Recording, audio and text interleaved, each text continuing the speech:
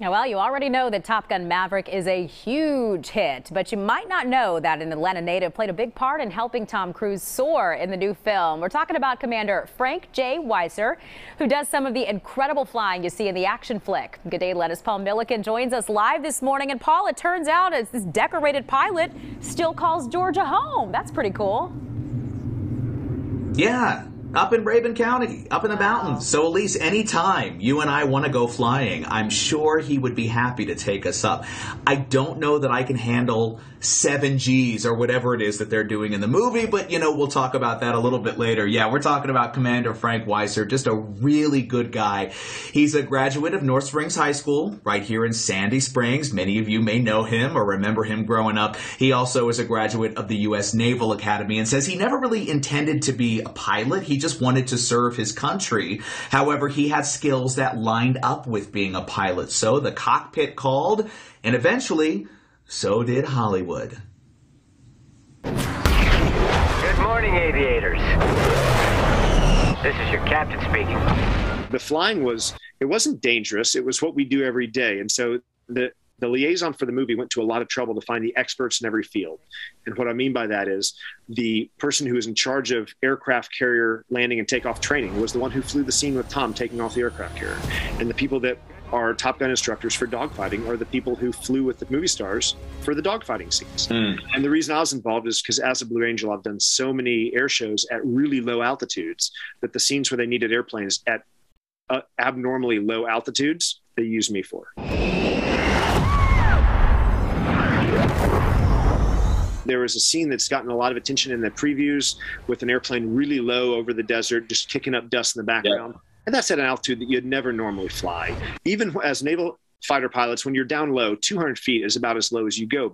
And so to be much, much lower, you know, to be at 10% of that altitude or something would be a case where you need to have someone who does it a lot. So you develop a comfort level and a precision with doing it routinely. And so they did go out of their way to find someone who'd done it a great deal, and I was just in the right place at the right time. I have to admit, I wasn't expecting an invitation back.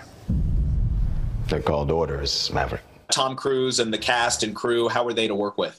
I flew with Tom Cruise a lot, and I flew with Glenn Powell a time or two as well. And then I flew in a section, we call it, when you were with 2 other airplanes with Miles Teller in the backseat of one of the other Top Gun instructors. Tom flies a lot personally, so he's really strong in the airplane. That's important for me because when the passenger's really strong like he was, it means that there's no limit to what we can do with that airplane. I've been traveling, as you know, and I can speak to the fact that this movie really is making a global impact. What does it feel like to be part of something like that? It's overwhelming, actually. It's just really rewarding, and I'm grateful that the movie has had the impact it has. I initially just was hopeful and optimistic that the Navy would benefit from it and that all of us who contributed to it would be able to sort of pay it forward for the future of naval aviation.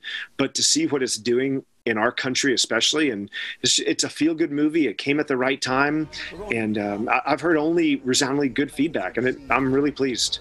Not even him.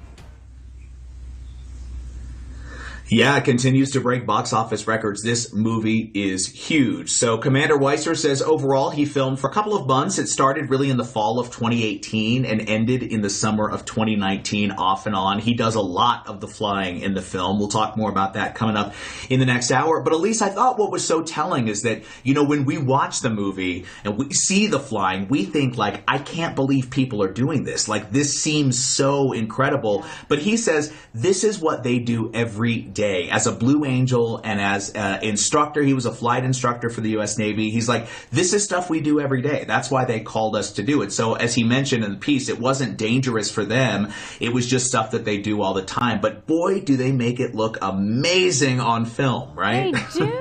They do make it look amazing. And if that doesn't make you want to like jump into one of those, Paul, and take off with them, I don't know what will. I mean, it makes me really know I need to go see the movie too. I've heard it's really, really good. Have you checked it out yet? Well, and the thing is, you know, Interesting that you said that really quickly, because he says he really does hope that this movie inspires the next generation of people to serve their country through naval aviation. He said it's been such a great way for him to serve his country and to make a living. So he hopes it does inspire people to jump in the cockpit and to do what he does and maybe be the next generation of Top Guns out there. Have I seen the movie? No, I've been traveling, as you know, so I haven't seen it yet. I will see it as soon as I can. I cannot wait. I am so excited to see it. I have only heard people say that they liked it better than the original, like uniformly. And when do you hear that about a sequel? When? Wow, that's the thing. You never hear that. So that's pretty telling right there. All right. When you're back and all of that, we got to make sure we go together and check this out, Paul.